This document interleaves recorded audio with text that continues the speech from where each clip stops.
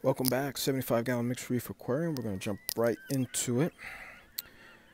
A little reminder of some of my favorite shots, especially this setup right there in the center of the tank.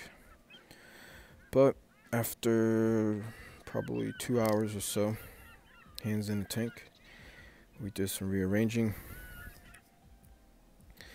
Got rid of the Nuisance Zoas.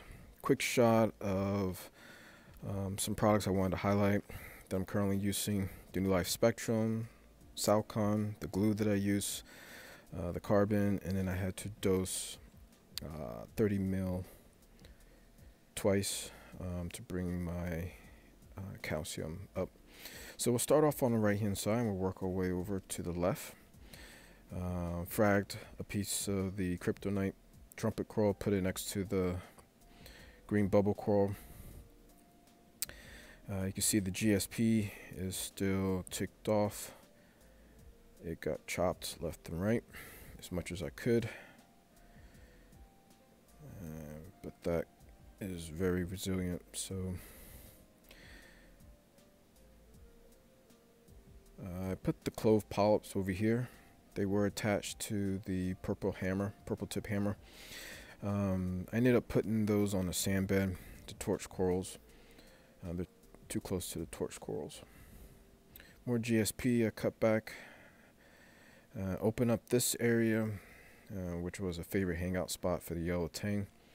So some of the territories got a little bit reshuffled. New spot for the trumpet coral, bright green. Added that SPS right there. I basically pulled out the bright green trumpet coral that was right here. It was covered with those Nuisance Zoas, which you see some of those remaining right there, but the bright green meteor shower will keep those in check. So there's a bird's nest down in the valley back there. Opened up all this area.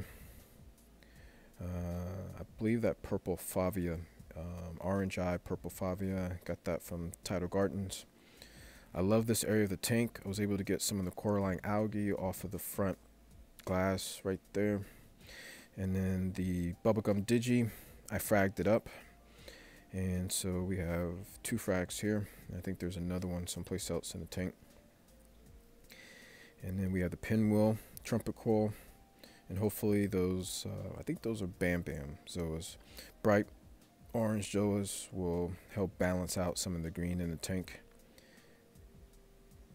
And then the other chaos are doing good. And then I glued a SPS over here. I don't know if it's going to get too much shade, but we'll see how it does over there.